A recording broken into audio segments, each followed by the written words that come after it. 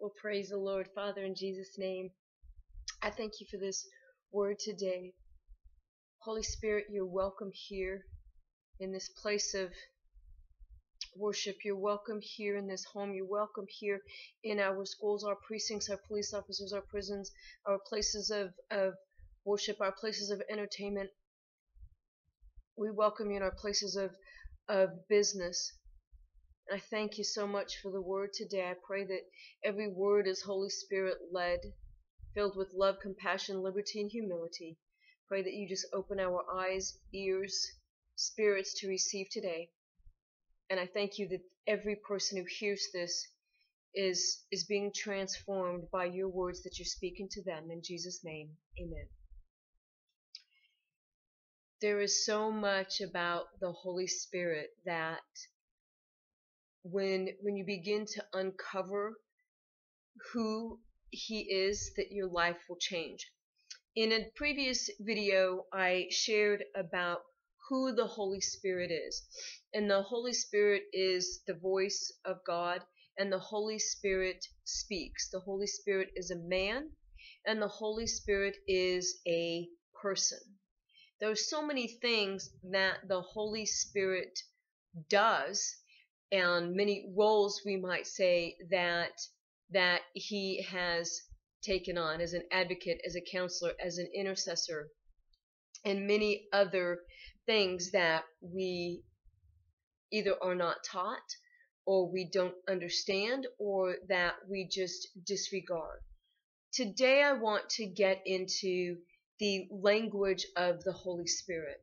And as I started examining the language of the Holy Spirit, everything around me began to change. Not just, and it wasn't that everything else changed, it was that the transformation within me was in a position to see the manifestation of God everywhere. And that was something that was so profound. And so as I'm going to be in Genesis 1, I'm not going to be going through all the scripture that we went through last time. You can go back and review that particular video. But there's something that when I was reading specific to Genesis 1 that I found very profound. Now, in Genesis 1:1, in the beginning, God created the heavens and the earth. So we know God. So that just settles that. The earth was without form and void, and darkness was on the face of the deep, and the Spirit of God was hovering over the face of the waters. So the Holy Spirit was there from the beginning. When I started studying about the role of the Holy Spirit in the language and who he is, I started just going through Genesis 1, and these are a few things that I found. God said 11 times, and there might be more, I may have missed one, but I counted 11 times God said. God saw 7 times. God created 4 times. God set 1 time. God made 3 times. God called 3 times. And God blessed 2 times. Now,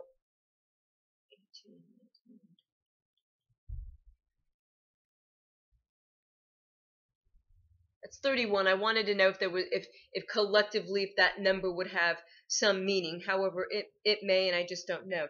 But bottom line is this: these are all the things that occurred just in Genesis 1. God saw that it was very good. God created. God said. God set. God made. God did all of these things, and the Holy Spirit was right there. I've already shared with you that the Holy Spirit is the voice of God. Now, if we, and this is a little bit of a review, but you can write this down. In Genesis 1:2, it's plural, God. And then Genesis 2:26 is also in the plurality of God. It's Genesis 2:26 where whenever there's a reference to us, then we begin to see that reference is us. And I believe that it's 2:26, but hold on a second. I want to make sure that I give you the correct scripture.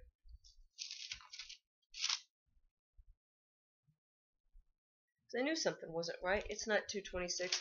It is 3:22. Sorry, that's what it is. 3:22. And the Lord God said, the man has now become like one of us. Us is the plural. So when we're looking at that, and there's the other scriptures as well that reference that. So we know that if there is more than one, if there's one, it's singular. Because it's plural, there'd be more than one. So the Holy Spirit was there, is the voice, the voice head of God.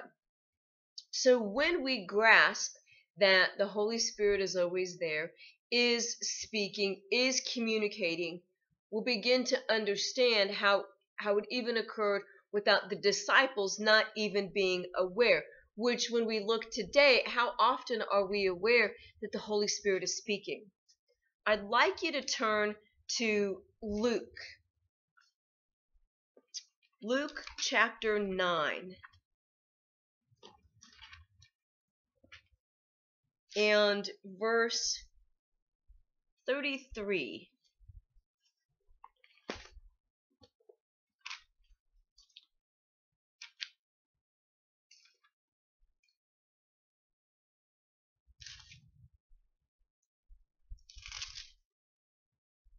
Okay, so 9:33 reads this in the King James. And it happened, as they were parting from him, that Peter said to Jesus, Master, it is good for us to be here, and let us make 3 tabernacles, one for you, one for Moses, and one for Elijah, not knowing what he said. In the NIV, as the 2 men were leaving Jesus, Peter said to him, Master, it is good for us to be there. Let us put up 3 shelters, one for you, one for Moses, and one for Elijah. He did not know what he was saying.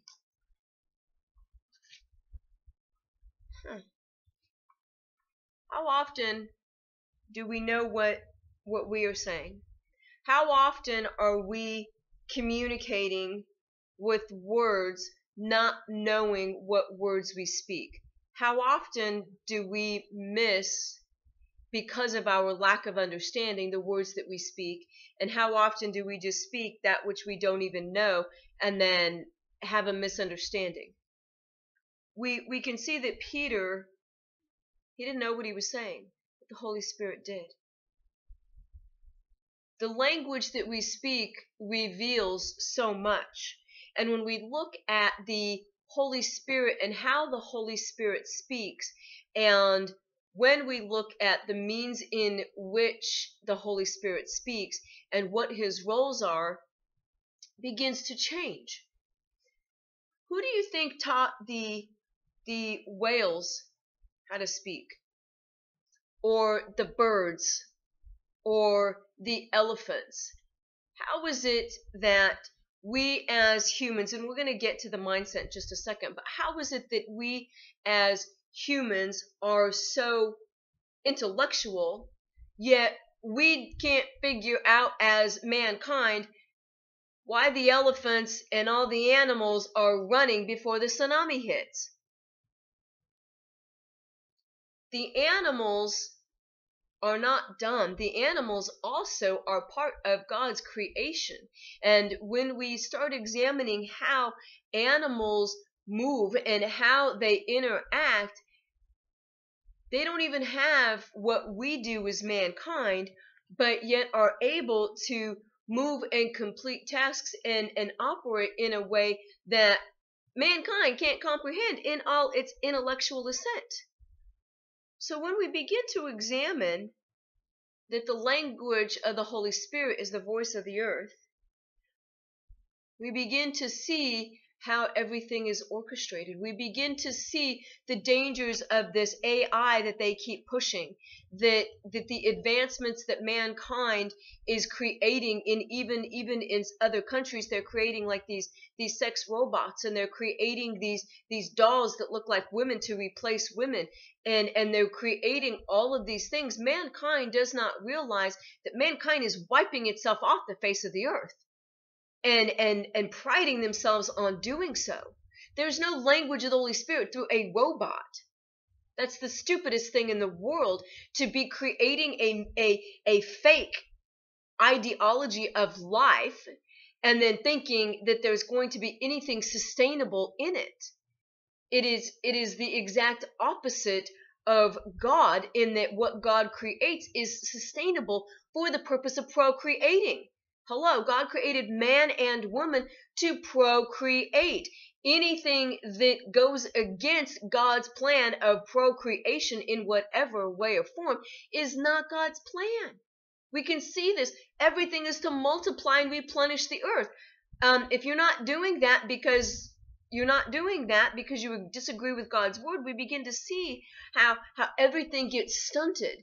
When there's no natural growth, things get stunted.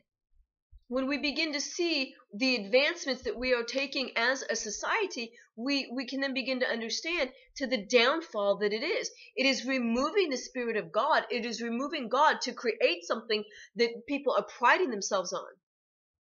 And there already is the AI religion. They're trying to create their own religion with their own God so that people can worship a robot religion. Like, what is wrong with people?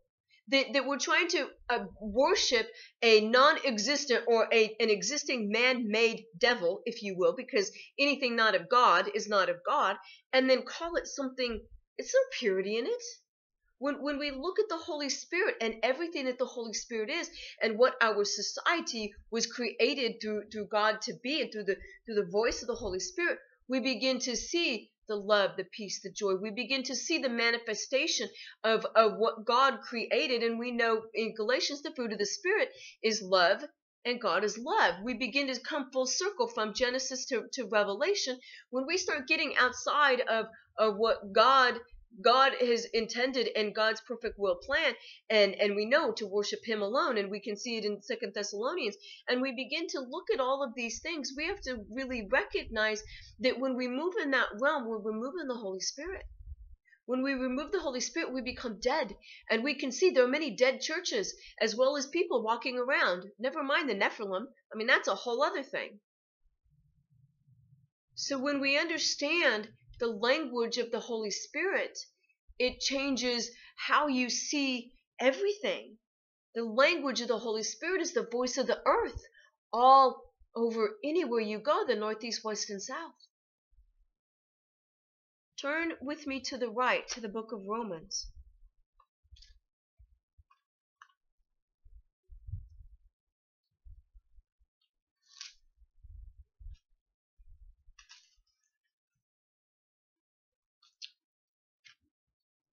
And this scripture is one that I know that many have heard and rely on, and Romans 12.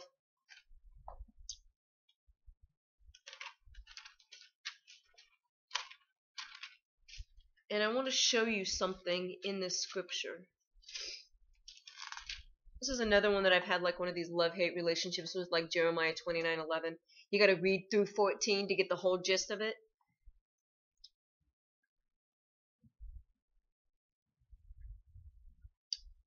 Start in 1. Beseech you therefore, brethren, by the mercies of God, that you present your bodies a living sacrifice, wholly acceptable to God, which is your reasonable service. And do not be conformed to this world, but be transformed by the renewing of your mind, that you may prove what is that good and acceptable and perfect will of God. On the NIV, it reads a little bit. 12:2. Therefore, I urge you, brothers and sisters, in view of God's mercy, to offer your bodies as a living sacrifice, holy and pleasing to God. This is your true and proper worship. Do not conform to the pattern of the world, but be transformed by the renewing of your mind. Then you will be able to test and approve what God's will is, His good, pleasing, and perfect will. Okay, so there's a manner in which we are to operate, and I'm gonna show my point just 1 second. But we're commanded, do not conform to the pattern of this world, which means there's a pattern of the world. So we're told to not conform to it, kind of like I think it was the Canaanites. Don't conform. Don't conform. We see the people that are following this are the Muslims. They're following this. They don't conform. We're not conforming to your laws. We are not eating that. We don't follow that law. That we don't care where we are. Our law is what we follow. We are nonconformists. This is what we do, and that's how we do it. And there is no two ways about this. We have no tolerance. We are not breaking this, that. We can see it all over. They don't care what any other law segment of the population think. They don't care. And many say, well, yeah, we already know this. But bottom line is this. They're not conforming to the pattern of the world. They set their own pattern, and that's what they follow. They're all in. We need to get all in. I mean, seriously. Christians have kind of, done a little too much in the name of tolerance and have become doormats and wondering, like, what's happening? Well, look around. And I can testify, teaching in the college universities, that there is no difference in a Christian college and a secular college. None. It's the same. It's one and the same. Bend over backwards. We'll give you this. We know we're too Catholic for you, so let's bring in the Muslims and change our stuff. We know we're a little bit too Christian, and because we don't want to offend you, we're going to, we'll take out these celebrations that we have, and we'll allow your prayers over the loudspeakers all over our campus 5 times a day because we don't want to offend you. Stand for something. Do not conform to the ways of the world. The pattern of the world, it's already set up. Don't conform to it. You have a command to not do so. When we start conforming to the ways of the world, it opens up a spirit of compromise. When a spirit of compromise is open, then things that aren't funny become funny. Kind of like Lucifer TV program that was just renewed for the 4th season. We begin to find things funny, which is not funny. But then when you're the one that not laughs at what isn't funny, then you become the one they make fun of. Super. But you see, the spirit of compromise very, very slowly begins to creep in. When you start following the ways and the patterns of the world, your life will begin to change. What will happen is that as you begin to get involved in these patterns of the world, oh, this is cool, you need to do this, wear this, don't do this, blah, blah, whatever the world says, you begin to lose your hearing from the Holy Spirit because there's no room for Him. You've chosen the pattern of the world versus the pattern of the ever-living God moving in and through your life. Not a good place to be in. But we see here, but be transformed by the renewing of your mind. When you start growing in wisdom and you start being led by the Holy Spirit, the voice and the language of the Holy Spirit will become more pronounced. Your increase in hearing will be more evident. And it won't just be in hearing and hear. You will begin to see it and it will manifest through you. But here's the thing. It says then.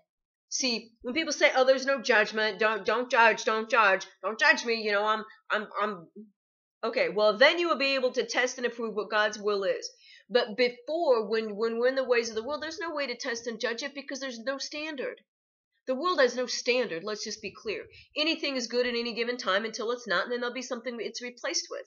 This is why this word of God is the only way, the only truth, the only life, and nobody gets to the Father except through Jesus Christ. And if people are offended by that, then they can take their offense and go wherever they need to go with it. This word does not change because we don't like how it makes us feel.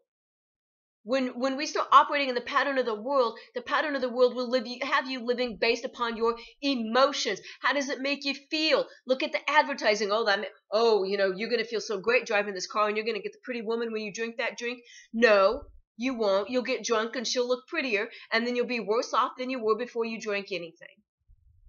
It's all deception. When we start getting led away by our emotions and not being renewed in our mind and not being led by the Holy Spirit, we start becoming what are called carnal Christians, trying to be a Christian, but yet it's so carnal that you can't tell.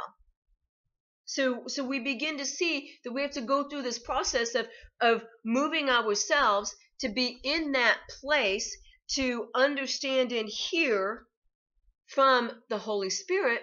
But recognize this is that when we have a carnal mind, when we have a mind that is reprobate, that when we have a body that is moved away from God, then we stunt our vocabulary in the Spirit. We begin to lose out on the nature of language, of what and how He speaks. When we begin to overcome our mind, which is the hardest thing, and I know many of you watching this have heard me say this before, that overcoming yourself is the hardest thing you'll ever do. And walking with Jesus Christ is not easy, because what happens is that we want to put Jesus into our feel-good basket, that we only want to hear him tell us how great we are, even though we're living sinful lives and justifying it in whatever way, instead of realizing we're the ones that need to show up to the party, his party. Jesus didn't come to put us in a box of religion. He came to set the captives free. So when we understand overcoming our mind, we begin to understand that without the mind, language is not received. I want to repeat that because I'm going to take you somewhere with this.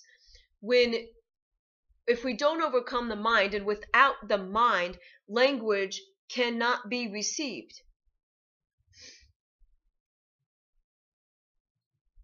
When you examine your vocabulary, we see that those with a smaller vocabulary perceive and understand less.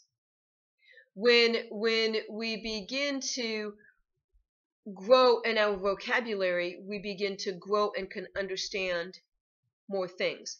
I remember as a kid, I was a little bit of a geek in many ways, and the school that I was in, there were only 12 of us in my class. It was this private school, and for fun, we would pull out a word from an encyclopedia, and every day was like this goal to see how many times we could use one word in all of our sentences. And it was so we could grow vocabulary. And so I learned very, very young reading and writing and spelling bee champ and all of these things. But within that, the intellect still does not compare to the Holy Spirit. I had to overcome my mind and the pride of intellect and the rationalization and the reasoning, because in my mind I could reason, but without wisdom, without the voice of the Holy Spirit, without the language of the Holy Spirit, there's no room for anything else to be heard. And so when we look at the vocabulary and we look at wisdom, and as we ask the Lord, fill me with wisdom, because Solomon tells us, get wisdom. When we begin to walk in wisdom, the voice of the Holy Spirit will be more pronounced.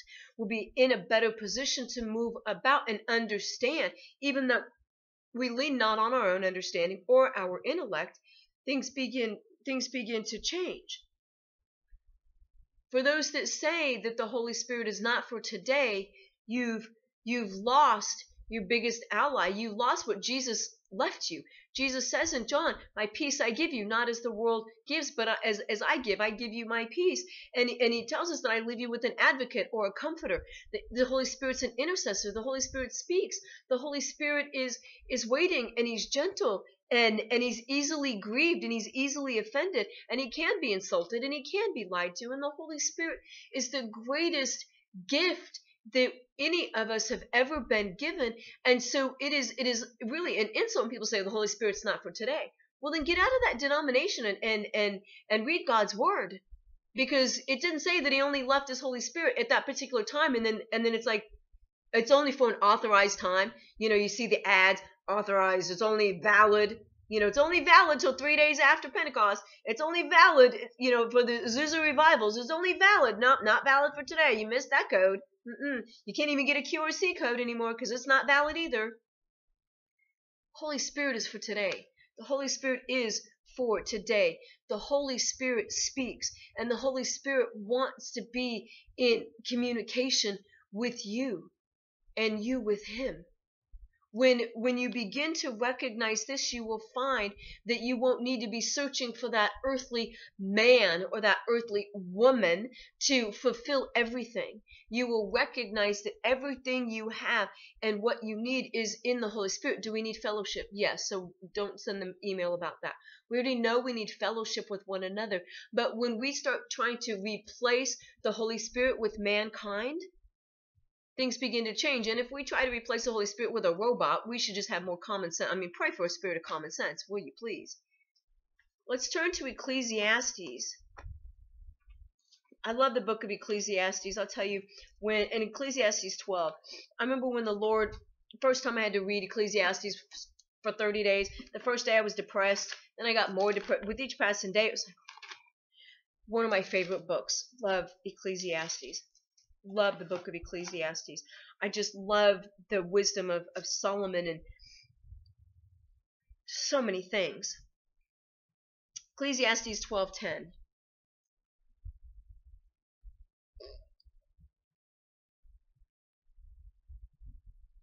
Let's go to 9. Ecclesiastes 12:9. And moreover, because the preacher was wise, he still taught the people knowledge, yet he pondered and sought out and set in order many proverbs. The preacher sought to find acceptable words, and what was written was upright, words of truth. 11. These words of the wise are like goads, and the words of scholars are like well-driven nails given by one shepherd.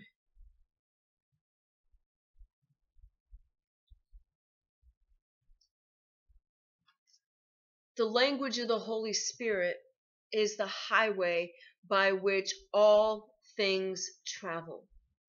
All things created were spoken. There is nothing without the Holy Spirit existence in the realm of creation. When we begin to understand the language of the Holy Spirit and we begin to recognize how God speaks, I find it very sad when I hear people say, and I read this in a book by a very well-known pastor, saying that it's spooky when people say that God wakes them up in the middle of the night to give them a word. What is spooky is to deny how God works. What is spooky is to deny that the Holy Spirit can reveal and speak at any given time. And what is even more spooky is to deny that that could even be a possibility. God doesn't work that way. Well, don't put that on me, but for you, you're correct. That's why you're living the life you're living. People say, well, God doesn't. I remember a pastor saying, God doesn't write big, people don't write big checks to ministries. I said, maybe not to yours, but they do to me. They do to this one. They do to Julie Blair Ministries. And I receive it in the name of Jesus, and it gets put forth to do God's will. But you see, when we start denying the language of the Holy Spirit, and when we start denying how he operates, and when we start denying and putting boxes around the Holy Spirit, well, the Holy Spirit's only available 10 to 2 on Sundays. Well, praise God that that's not true, right? Oh, God only works in this way. Well, no, that's incorrect. It's our limited thinking that has only that level of operation. But going back to Romans 12:2, renew our mind, get out of the pattern of the world, or even better, get out of the pattern of religion, get out of it and realize that God is big enough and God is mightily able. We know when he asked Bartimaeus, what do you want? I want to see. He asked the blind. I love the story in Matthew with the 2 blind men chasing Jesus. Like, how'd they do that? Like two blind men, like, really? How? I would love to meet them. Like, how would they even know where they're going? I mean, they're blind. How fast are they running? They got sticks? Are they running into other people? How are they running into the ditch? Obviously not. So something must have been keeping them upright to even be running to chase Jesus to say, help us, heal us. Do you believe I'm able? Yes. And they were healed. Imagine that. Oh, well, healings aren't for today. Really? The Holy Spirit will say otherwise. Oh, miracle signs and wonders aren't for today. Go to a baby ward, for crying out loud, and you'll see miracles are for today. Signs and wonders are for today. The Holy Spirit is for today. The language of the Holy Spirit is all around us. God can speak to us in any way, and our entire lives can change when we're led by the Holy Spirit. I find the book of Esther, and I'll be done in just 1 second, just a couple more verses. But I love the book of Esther. The word God is not even mentioned, but yet we can see the move of the Holy Spirit throughout the whole book. The whole book is so laid out. What a beautiful story of so much. I mean, I've taught on Haman and unforgiveness. Not that, I mean, how do you come to the forgiveness place? That would have been better. But looking at Ruth or Esther, and how just one move changed her life and the life of all those provinces. 127 provinces would have been killed with the Jews would have been killed there. So when we start to examine the move of the Holy Spirit, we have to open up and stop the denying and walk in discernment. Holy Spirit, is this from you? And don't just chase after the prophet liars, because they're no different than the mediums. Stay away from the sorcery and the prophet liars and the prophets, FIT. Walk in a different way when we're Holy Spirit led. Holy Spirit's our teacher. He's the one that will provide the direction. And you begin to see the language of God throughout his Bible, throughout the Word, and how the Holy Spirit moves, and how the Holy Spirit's always been there in your life. And when you begin to open up to that revelation, the Holy Spirit is there waiting to be in that relationship, that language, it's so powerful. Another way that we know that the Holy Spirit is always speaking is in Hosea. Turn to Hosea 7:8.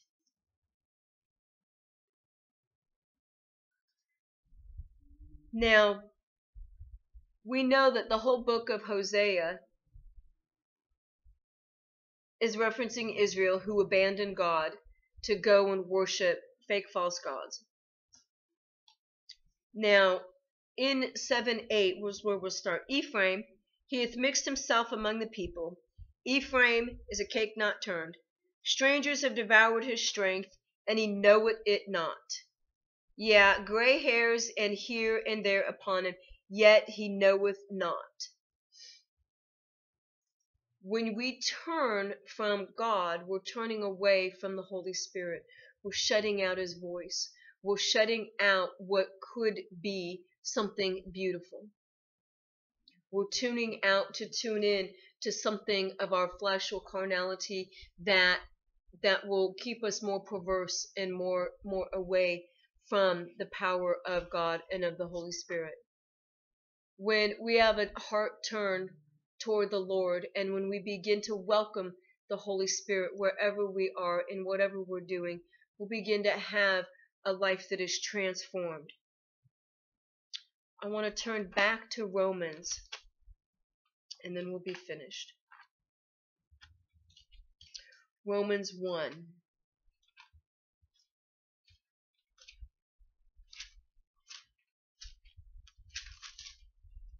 Romans 1:19.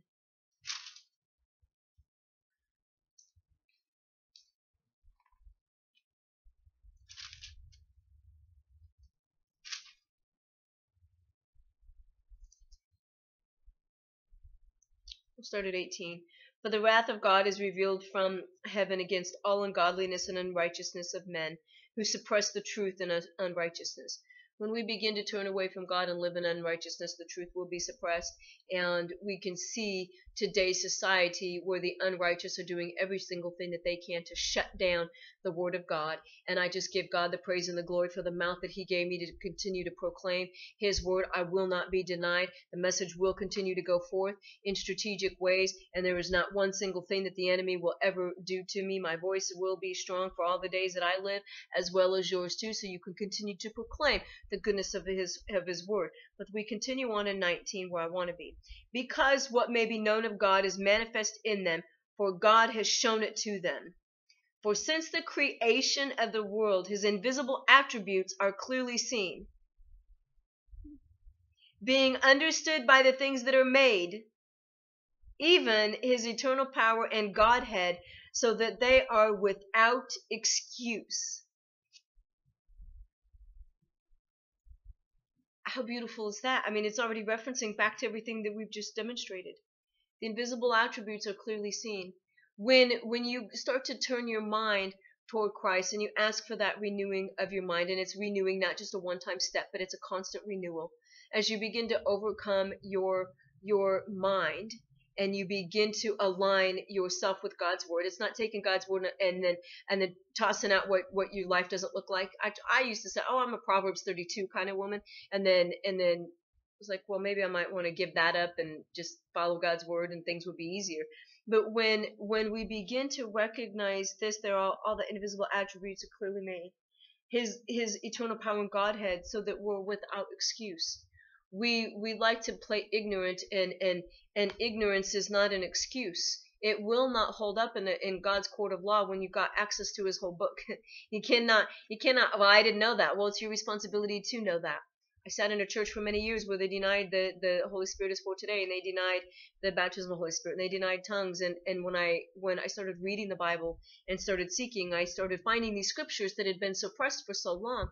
And in that, I was set free, but also I felt cheated, because it was 18 years of my life that I could have grown in magnificent ways.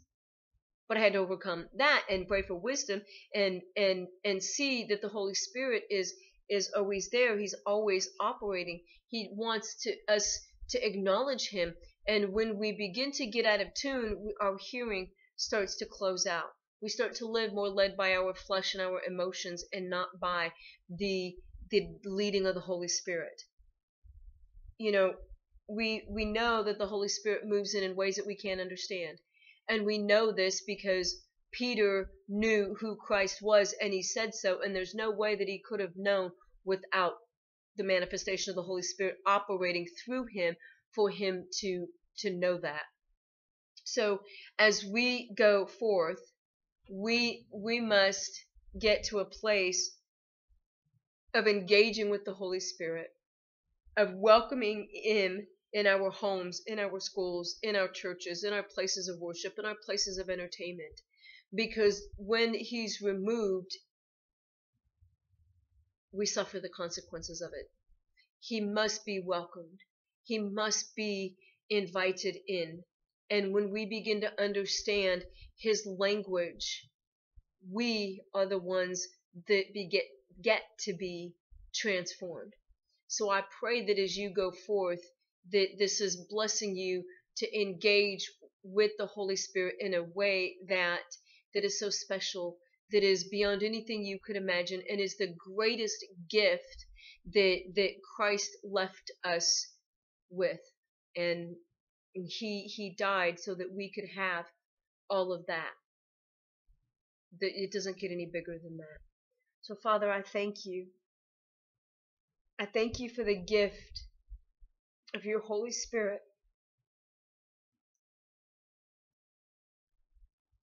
And Father, in Jesus' name, I pray over everyone who hears this message, that they have an increase in earnest desire to know you, that they would just want to seek you, that they would want to seek your face, that they would just say, welcome, Holy Spirit. And I ask, Holy Spirit, that you teach us to pray, that you teach us how to interact with you, that you teach us how to love, that you teach us how to stand upright in righteousness in your word, that you teach us how to fellowship with you and fellowship with others. I pray that you just teach us everything that we don't know. And I also ask, Holy Spirit, that you expose all frauds in our lives, all counterfeits, all false ideas about you, all false teachings. Expose everything to us so we can remove it and enter into a new realm of a relationship with you. I pray, Lord, that my brothers and sisters are so blessed, that their lives are transformed, that they're no longer operating in a pattern of the world or pattern of religion or a pattern of church, that they don't need to be in it. They need that we already are the church, that we operate as one body. And I pray that you teach us how to do this individually and collectively. I give you the praise and the glory, and I thank you for what you're going to do into and through each one of my brothers and sisters. And I thank you for the testimonies of the miracle signs and wonders that are to come forth as your full manifestation is flowing in us, to us, and through us. And Father, I just pray all of this in Jesus' mighty name.